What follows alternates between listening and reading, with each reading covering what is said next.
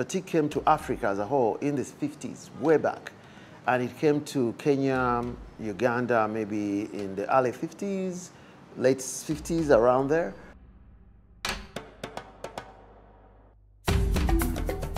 Then I kind of developed this fragmentation technique around it, which makes it very unique.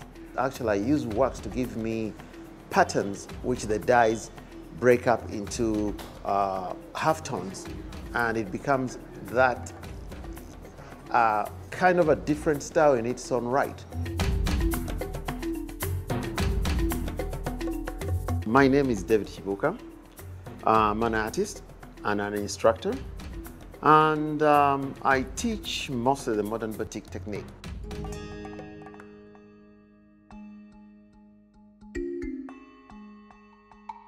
Today we begin the first day of the 3 days workshop in modern batik art here at the Ugandan German Cultural Society in Kamocha, Kampala. The workshop comprises of 7 deaf artists that include painters, interior designers, fashion designers, sculptors, and jewelry makers.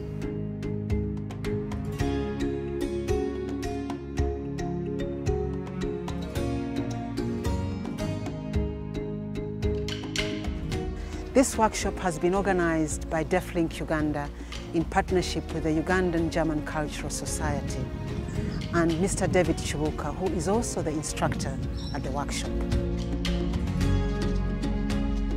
The Ugandan German Cultural Society is now 30 years old.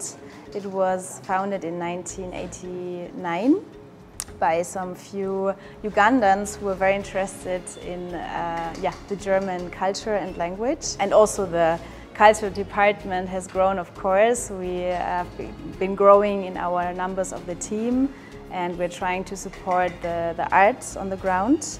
We're giving workshops, we are doing cooperations, but we also want to portray the contemporary picture of German cultures.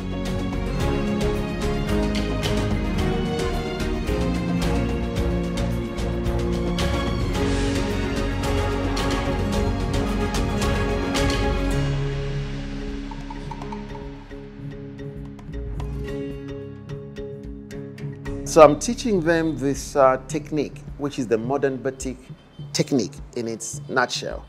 And it has components in it. It has introduction, it has which is beginners. Then there is intermediate, advanced, and masters. So that in its entirety is the trainer component.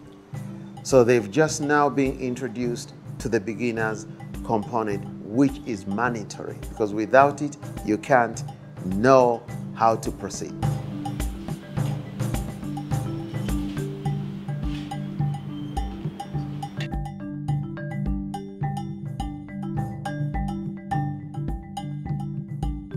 I have done pots and decorated them with patterns.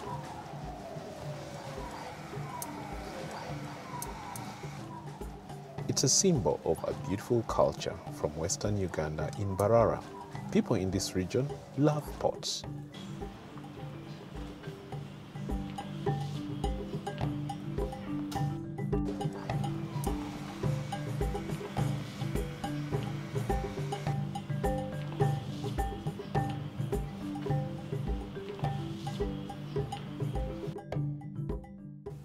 These 3 days of modern batik art have been so exceptional.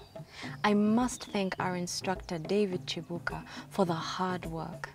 Other deaf people must come and learn this technique because it's the best for the future. It's actually not hard, it's very simple.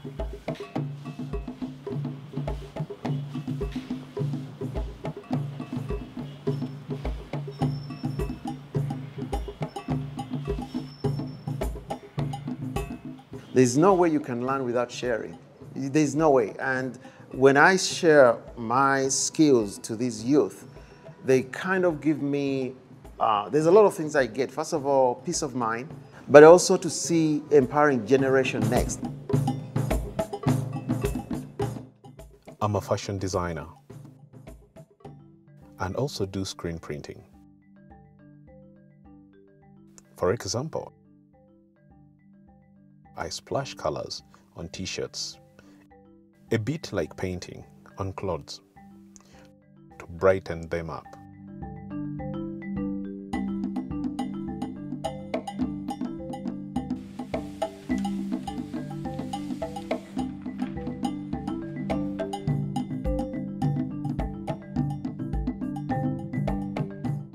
I made a drawing of drums, a symbol of culture and dance, because Africans love to dance, to make music.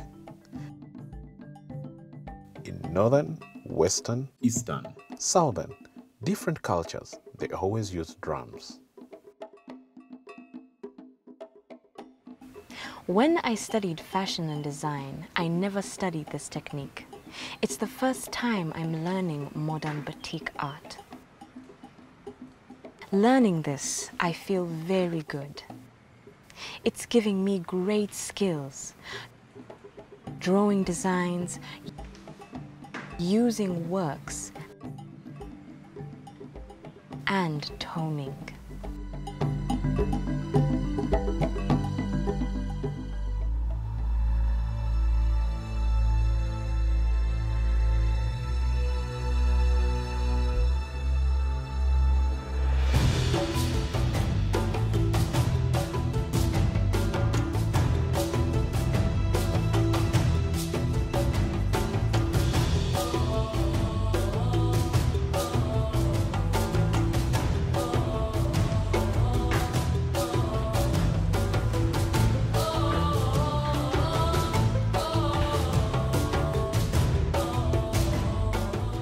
I'd like to thank Deaf Link Uganda for partnering with the Ugandan German Cultural Society for advocating for us to participate in this workshop, and also David Chibuka, our instructor, for accepting to train us.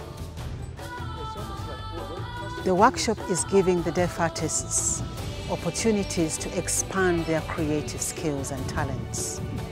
It's giving them self-confidence and enabling them explore a new form of art, which is modern batik art. We therefore appeal to anyone to come on board and support the continuation of skills development for the deaf artists so as to empower them with additional skills to become future trainers of trainees.